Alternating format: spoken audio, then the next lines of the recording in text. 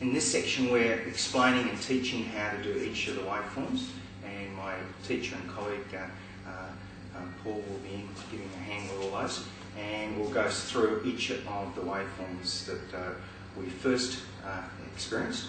And first we'll look at the forward waveform. The very first thing we're looking at is to get used to the idea of moving the hip and hand in a disjointed fashion.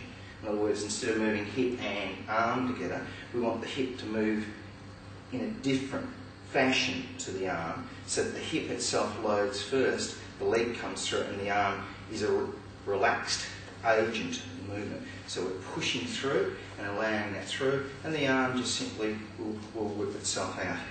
It just lets itself go. We'll relax a bit more with the movement. Just let the hip and arm come through.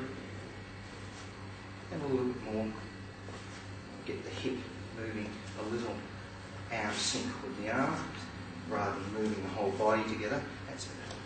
And letting it explode through.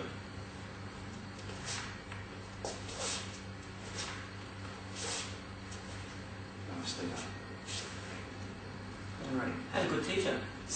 The second one in that sequence is up and down. And again, what we don't want to do is move the body and arms together and use weight progression. We want to move hips and arms out of sequence. So as the hips are moving up, the arms are just starting their motion, and as the hips start to descend, then the hands will come through. So instead of moving in conjunction, we want to move the hips out of cycle. To relax a bit more. Hips flow.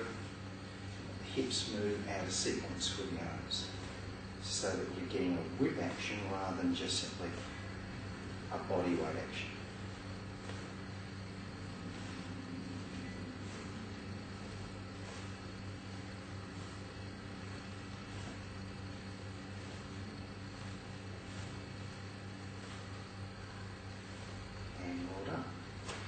The next one in that sequence is the side-to-side action.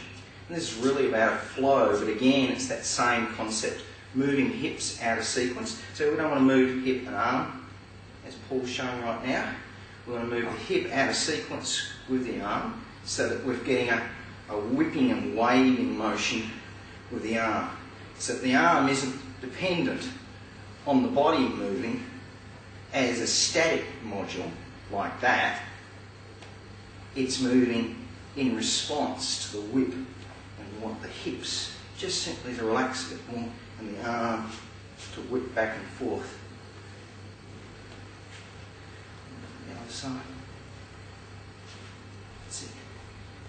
Just really relax through the hips, just let the arms just wave back and forth.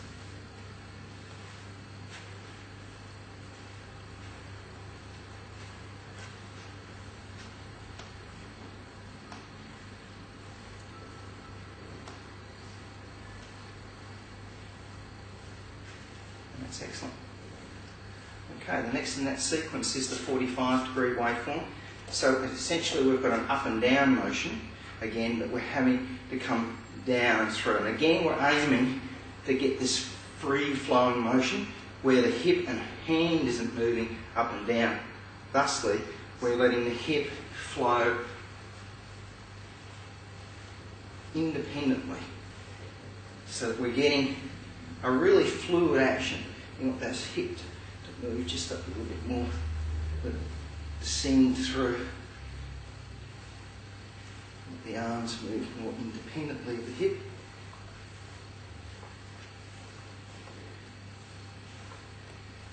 And then the other side.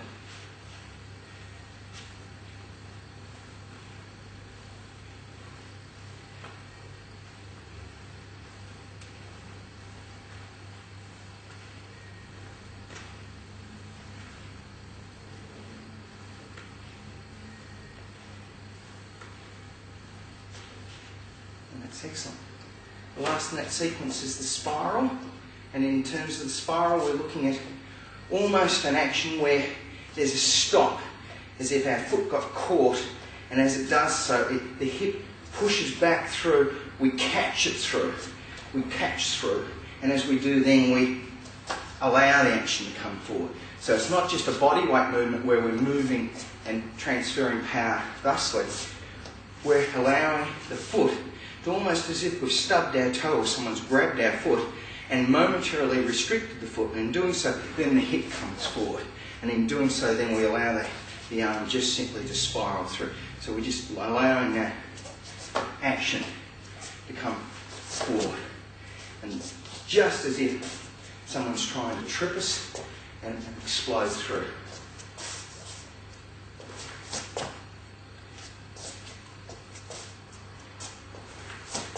Excellent. Try the other side.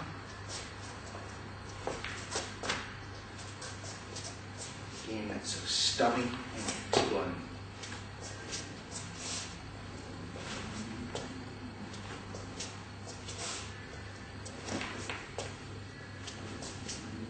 And there we have it. All the waveforms. Thank you very much. Welcome back. Now we put that together with a striking sequence. We're looking at the forward waveform first, off a straight punch. Again, we're aiming to transfer power through the waveform, not through physical power. Which one? Just a forward one? Just a forward and straight through, so you're allowing that transfer. Just relax a bit more.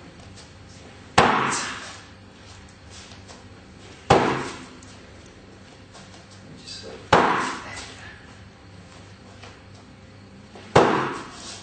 And one more. Excellent. Alright. The second one in that sequence is the straight elbow. And you can, in this one, you can use the same waveform that you did previously. So in this sequence, you're doing a forward waveform and just letting the elbow come through like that distance. Hey-sa! Hey!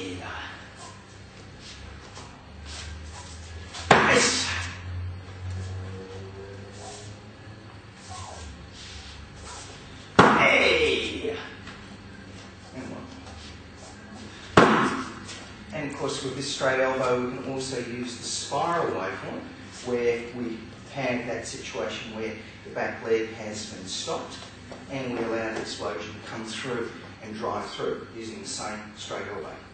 Straight? Straight. Sorry? Yep.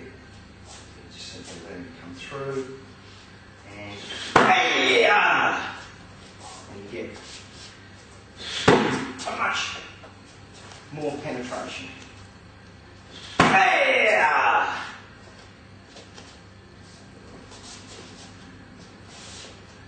Hey-ya! Hey-ya! Now we have the downward elbow, and in this case it would be a 45-degree waveform, so we have that up and down action occurring. Hey-ya! Hey! Hey! Hey! One. Hey! Ooh. Now we have the first of the side to side, and we'll be looking at a palm heel, straight palm heel. We'll do a slapping action that follows the waveform action. So that is please. Yes! Yes! Yes! Yes! And one more. Yes! Good. Now we'll do the backward palm. So this time you're doing the same action again, but you're allowing the explosion to come back. Hey! Hey!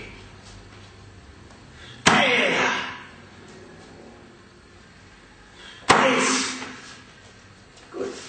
Next one in that sequence is the headbutt. Don't injure yourself putting too much power in. Yes. Yes.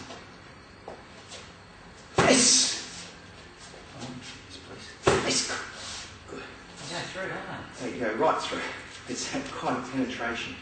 Excuse me one moment.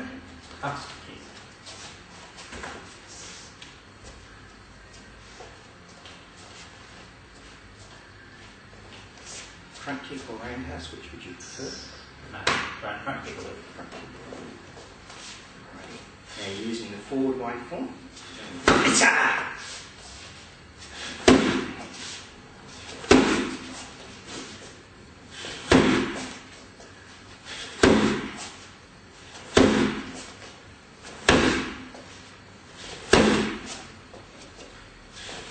And one more. And very nicely done. Thank you very much for your time.